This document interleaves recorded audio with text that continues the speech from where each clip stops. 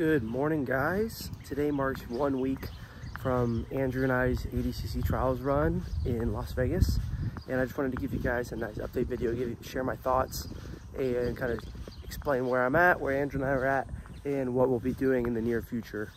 So the camp went great. I know you guys saw a few videos leading up to it on Flow Grappling and the ADCC page and my YouTube page. But overall, the camp went great.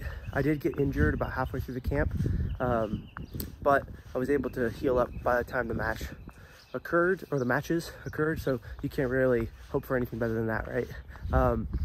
Yeah, so injuries just happened. We were doing some sprints and some hill sprints actually, and my hamstring felt really tight during one of the hill sprints, and after the exercise was trying to stretch it out and do whatever I could to loosen it up. But over the course of the next few days, I felt it start to get like really tight, and then one day in training when I was on someone's back, I felt it pull. So I had pulled my hamstring. It was pretty solid injury. Like I had to take I think it was like 2 weeks off training before I was able to get back to live rounds again. Was mostly because I didn't want to make it worse and then have to compete with like a completely tore or completely pulled hamstring. So I was just trying to really make sure that I was healthy before I got back on the mat. Probably could have got back on the mat a little bit sooner, but I wanted to make sure that was nice and healthy. Andrew kind of had a similar story. He got injured about halfway through the camp as well. He deals with shoulder injuries as well as myself, mostly just one of my shoulders, but Andrew does get shoulder injuries, and he was doing some exercises, maybe a little bit too heavy, and some rotator cuff exercises. He was doing a little bit too heavy, got a lot of tightness in the rear part of his shoulder, and then in training led to an injury, kind of similar to my story with the whole getting a little too tight and then injured during training. Typically a lot of Andrew and I's injuries come from the lack of tightness. So we actually have like hypermobility. So a lot of times we get hurt because we're too loose, too flexible, and there's not enough stability in particularly our joints and our backs. Andrew, you guys know he hurt his back against PJ Barch. We both had very similar injuries since we were like, what, 13 years old, I think, was the first time I really injured my back to the point where I couldn't walk. And I've had those pretty regularly. Not as much anymore now that I have care from some of the best guys in the game. Dr. Bob from Spinal Rehab has helped me out a lot understanding my back injury and also just kind of navigating through the injuries. And then, same goes for Andrew. So dealing with getting stronger and helping support those joints has really helped us over the years. But after we kind of worked through those injuries and got to the end of the camp, we were both feeling great. We didn't have massive weight cuts. Andrew actually didn't cut as much weight as I thought he was going to. So I assumed that he would cut about similar to what I cut whenever I did 77 kilograms. But he was walking around like a tad bit lighter than when I walked around. I walked around closer to like, I wasn't quite 185, but I was definitely close to that. Whereas Andrew was walking around high 70s. So he didn't have a major cut, and then neither did I for the 88 kilo. I was walking around right below 200 pounds. And in the middle of the camp, or I guess maybe in the beginning of the camp, I was a little bit heavier. I was probably about 202, 203. But then, during the camp, doing all the extra conditioning and of that sort, I was actually about 198, 197 in the mornings. Not a big cut. 88 kilos is about 193 pounds. Right around there. And then Andrew's cutoff was like 168, and we both got a half kilo allowance, so that put us at 194 and right under 170. So it wasn't a big cut for either one of us. We both felt great with the cut. The camp was outstanding. And then the matches. So we both had 2 matches on day 1. We would have had more, but since we were in the top seeds, some of the top seeds in the division, we were able to get a bye the first round. So that forced us into that second round already, which I think is what, round of 132 or something like that. I can't remember how the brackets break down, but we had only 2 matches on day 1, which we actually both finished both of our matches with rear naked chokes. So my first match, I got a nice slam, got a little bit of leg entanglements, got to the back, got that finish. Andrew had a similar story where the guy had pulled guard, he had passed the guard, worked the back, and then got the finish. The second match of the day, I was able to get the takedown again, get the top side control off of like a body lock style pass, and get to the back and get that finish. Andrew's second match of the day, he encountered a better guard player and was able to kind of dissect the guy's guard after, you know, doing what Andrew does best, change directions and be very quick and light on his feet, pass the guy's guard, get the guy's back, and get that finish again. So we had fueled up later that day, got some good food in us. I actually brought a little like cooktop to my hotel room. I brought it on the airplane. That way I could cook my own food in the hotel room. That way I was meeting the right type of macros and stuff that I'm used to eating. I didn't have to spend all that money in Vegas to get a 20-ounce steak. I could just cook it in my hotel room after making a stop at the Whole Food Market. Andrew had some good food as well. We both felt great leading into day 2. Andrew's shoulder was flaring up a little bit more. So that shoulder injury that he had kind of came back to haunt him a little bit after day 1. But he knew that if he just got a really good warm-up in, use the rubber bands and let the adrenaline kick in, that he'd be fine. Now, as far as day 2 goes, I need to kind of dial this in a little bit better. Day 1 wasn't as big of a deal because I wasn't as nervous and didn't have as many matches, so I didn't really need to have as high energy levels, I guess.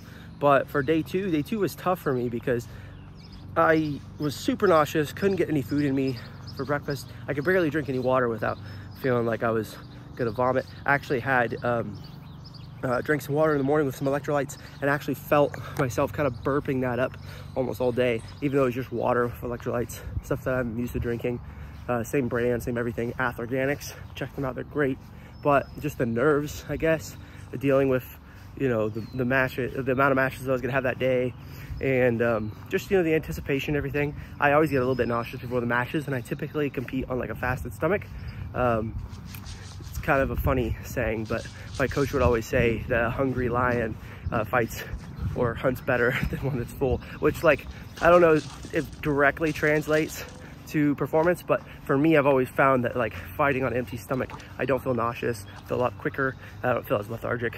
But in this scenario where I had 5 matches on day 2, going into it on an empty stomach and like not eating all day, after building up all of that adrenaline in the matches, and building up all that anticipation and warming up and getting sweat, and then hitting that adrenaline in the match, getting that adrenaline dump, sweating, and then calming back down, and then getting ramped back up to coach, like all my adrenaline boiling again, and then having to calm back down, and then now having to do that all over again for the second match, third match, fourth match, fifth match, was pretty tiring. And I felt like at times even a little bit dizzy. So I was like thinking that I just needed some food, so I would like snack on a protein bar. But I just need to dial that in a little bit better, because throughout that whole day, all I had was 1 pack of electrolytes, maybe 2 bottles of water, and less than 1 protein bar. So I definitely need to dial that in. That way I'm not running low on like my gas tank. I felt good in my matches. It was just in between my matches, I had like really low energy levels. And I'm a big believer in having pre-workout snacks and being fueled for your exercises. And competition, I feel like, is no different, and even maybe more so important. So I just need to dial that in and figure that out before ADCC Worlds. But then as far as our next matches, we were able to kind of crush it day 2, go out there. I didn't get a great warm-up my first match, and I encountered, I think his name was Anthony, but on Instagram it's Shaggy Jitsu. He's a really good competitor, really stout. He's probably only about this tall compared to me, which I'm not like super tall for the bracket. And then he was definitely pretty stout, big shoulders, big neck. And it was really hard for me to get submission going. I was able to get to his back, get behind him, blocking that body triangle, but unable to get that submission, and definitely felt a little bit fatigued after that match from holding him there the whole time. Yeah, I just needed to get a better warm up on that. So always good to kind of get checked and learn, you know. And then for Andrew did great his first match. He had Dory from Checkmat. He's actually had a match with him at the Purple Belt Absolute Finals in the NoGi Worlds. And they had a great match back then, very back and forth. So we knew they would have a tough match this go around as well. And it was a good match. Andrew got the takedown. Andrew got half guard swept. And then Dory ended up close to Andrew's back. And then Andrew was able to escape, get on Dory's back, score, and then almost get to finish before the time rang. But it was an epic match. And then the second match of the day for me, I was up against this really jacked guy. I'm forgetting the guy's name now, but he actually had beat Steven Martinez day one. So he had beat one of the better guys in the bracket, or at least one of the better guys in my eyes. Definitely the best guard passer in that bracket, in my opinion. Steven Martinez is a savage. And I'm not just saying that because he's on Team Checkmat. I'm saying that because when I've trained with him, he's just mopped the floor with me. So, yeah, he's really good. And this guy had beat Steven first round. And so I knew the guy would be tough. But he was mostly physical. So I knew he wasn't very technical and didn't have like the level of wrestling I had. So I knew that I could get him down as long as I just was smart about my movements and tried to stay sharp. So I was able to get the snatch single leg. He was palming my head and reaching pretty hard, which was kind of disturbing. Like, it was frustrating me and kind of disturbing my posture, but it was kind of the wrong move for him because he was reaching and he wasn't in a place where he could go for like a down block and stop me from shooting in. So I was able to get that snatch single, get him down to the ground. After putting some pressure on him on top, he made a mistake by pushing me down his body while I was in like a body lock over under style position, and I locked on that dog bar and got that top half guard knee bar. It was a good match, and it was a good way to get like a unique submission like that. I'm always a fan of hitting fun, unique submissions. I mean, you guys have seen a lot of my matches where I've hit like calf slicers. I calf sliced Dante Leon with that front calf slicer. I've done like that front naked choke on Bradley Hill in the UK. And then my finals match at ADCC, if you guys saw that, that was a pretty unique submission as well. So that's something I really like to do. I like to hit unique subs. I feel like people don't really necessarily expect them as much, and just kind of like more entertainment for the audience. You're not doing the same thing every time. So for me, I really enjoy that. And then now for Andrew, his second match of day two, he had Kyle Chambers. So Kyle Chambers is a tough match for him because Kyle has a win over him. So I think there is a little bit of like a mental block there for Andrew that he has to jump over, which he did tremendously. He did amazing. He actually ended up jumping over it by jumping over Kyle's guard into an armbar. And he didn't finish that one, but later in the match got another armbar after passing the guard and got the finish on the armbar, which was really great for him. He looked outstanding. And then as far as our third match of the day, I had a guy that I fought first round of day two in the East Coast Trials. I fought Cameron. I don't want to say his last name because I can't spell it, or I can't pronounce it correctly. It's like Florchak or something like this. But he's a very tough competitor, very strong. He trains out of New Wave, so he's got really good instruction from John Danaher himself. But also probably one of the bigger guys in the division. And I expected to fight Hunter Colvin this third round of the day, but he had beat Hunter Colvin in the match previously. So that just is a testament to how tough this guy is. Last time I wasn't able to submit him. I was able to only beat him on like a guard pass or two.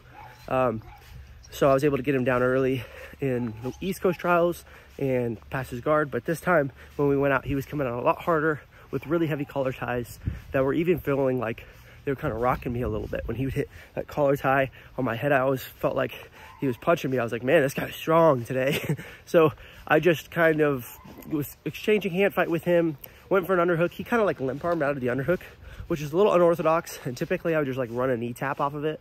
But it was so early in the match that I just kind of like let him do it because, you know, big, strong guy, not really trying to like explode on the big, strong guy in the first 10 seconds, you know? And then he actually limp armed out and then got his own underhook and started running to my back. So I was able to use that whizzer, reach underneath and get his bottom leg, roll through, put him inside saddle and get that straight knee bar finish. So I was able to get another finish on day two for my third match. And then Andrew went up against Andy Varela for this match. So this match was insane. Andrew is just an absolute savage, going out there and dogging, which is like a really hard thing to do against Andy Varela. Like, Andy Varela is one of those guys that goes out there and just like competes hard. And you know, Andrew went out there and was able to hit some feints, take him down, get to top position, hold him in top position, and then get another takedown later in the match to win by points. And it was just really good on Andrew's part. Andrew looked amazing. I was really happy for him. And now I have one more match. I had another match with Elder Cruz. So my match with Elder Cruz was a rematch because I lost Elder Cruz at the East Coast Trials. Elder Cruz beat me on a guard pass. I had done maybe the wrong type of strategy in my opinion. You know, I think I should have probably just wrestled him the whole time at East Coast rather than once I got put on my back after a scramble. I just decided to use my guard and try to chase him down and leg lock him because he has been leg locked in the past and I'm confident with my leg lock attack. So I was just going to try to leg lock him, but that led to me getting my guard passed and losing 3-0. These matches, if someone scores on you early or even late, it's almost impossible to get that score back because they're only 6-minute matches. And it's so hard to score in ADCC. So I ended up losing that and I was really excited to get back out there and have another match against him. This was a takedown war. I decided to go for takedowns this match. I think in my past 2 ADCC trials, East Coast and this West Coast, I had a total of 14 matches and I didn't pull guard in one of the matches. So I've been really trying to work my takedowns.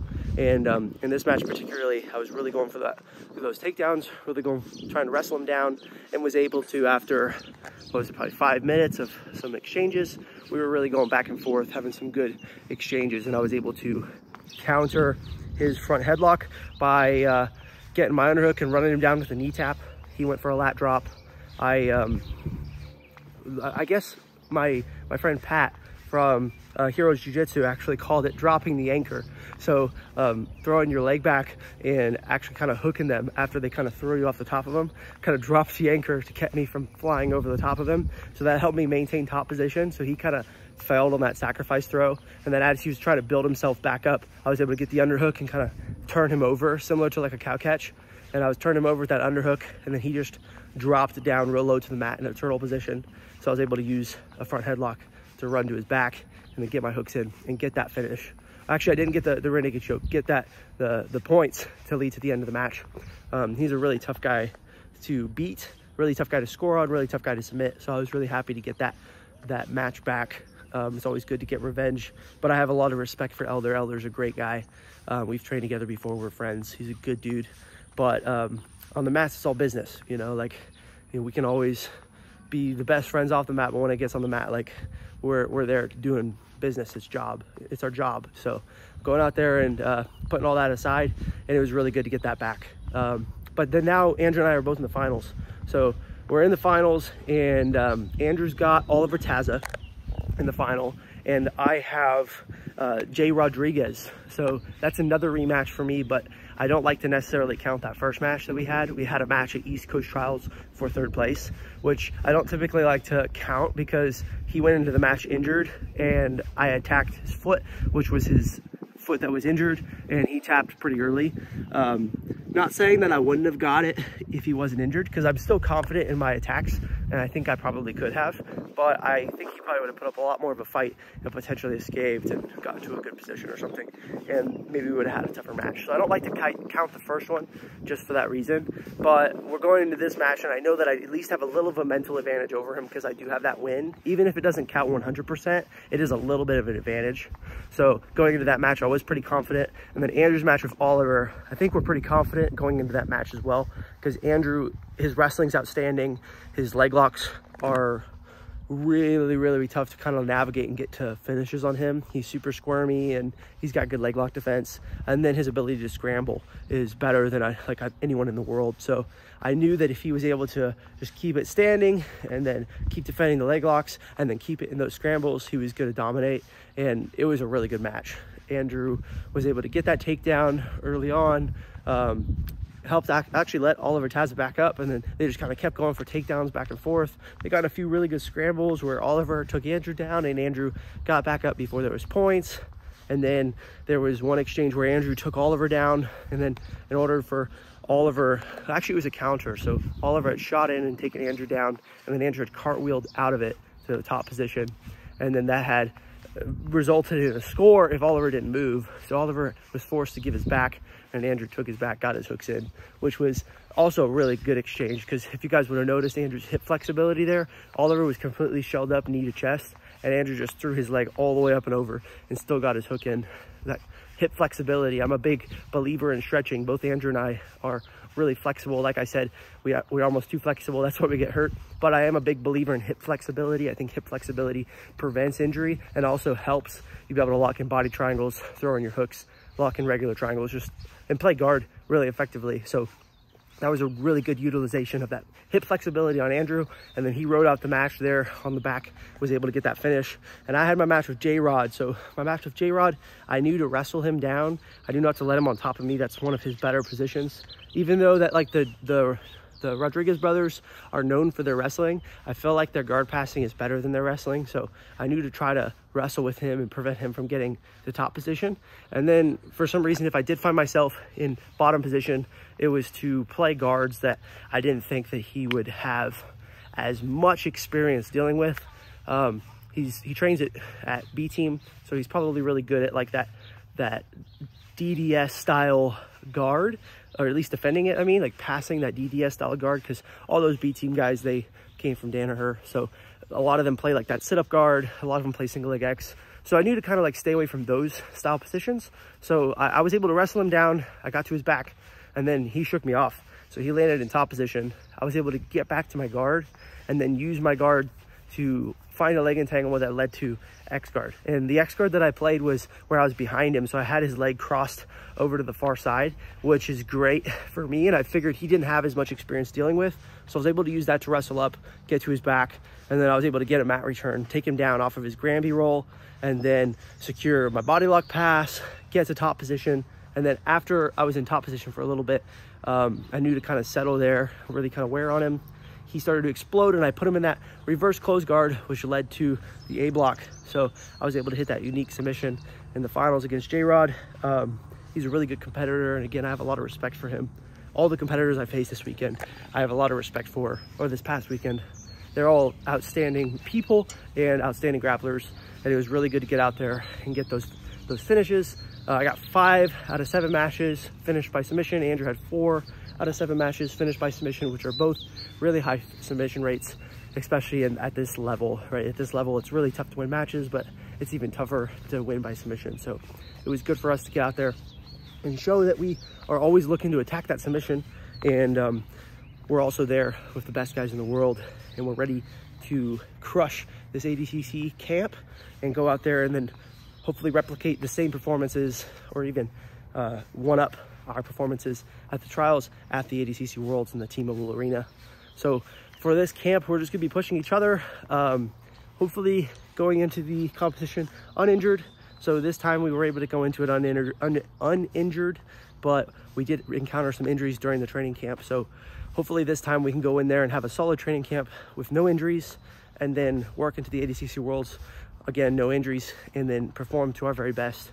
It's gonna be a great event. I'm really looking forward to competing in front of, I forget how many people, I think 20,000 people. So I'm assuming that they will sell out. So it's gonna be epic being in that arena. I had an opportunity to compete in the Thomas Mack Arena last time, and I didn't do that well. I lost first round. So for me, this will be a good test for me to try to get that redemption and to go back out there and do better than I did last time, and also just use that experience that I gained from the last time to really replicate a solid performance. I'm really excited to get out there, and Andrew does really well underneath immense amounts of pressure, and he does really well in front of big crowds. So I think he's going to do outstanding, and he's one of, if not the best in that division already. So after this camp, like, I can imagine he's going to be even another level. Same goes for me. I feel like I can beat a lot of these guys in that bracket. I have beaten a lot of them already. I had some matches before the trials against a lot of the trials winners and people that had invites, and I've been able to win all of them so far. So right now I'm just trying to chip away at like learning new things that are going to help make my game more well-rounded and make my game more effective against everyone in the division. So I'm really looking forward to getting out there and testing my skill set, my wrestling, my leg locks, and my guard passing, and my submission game against these best guys in the world in front of all these people. So it's going to be an epic weekend. So make sure to buy your tickets for ADCC Worlds. And thank you guys for tuning into the video. If you have any questions or just want to comment anything down below, I'll get back to you guys in the comment section. Thanks for all the support, and I'll see you guys in the next one.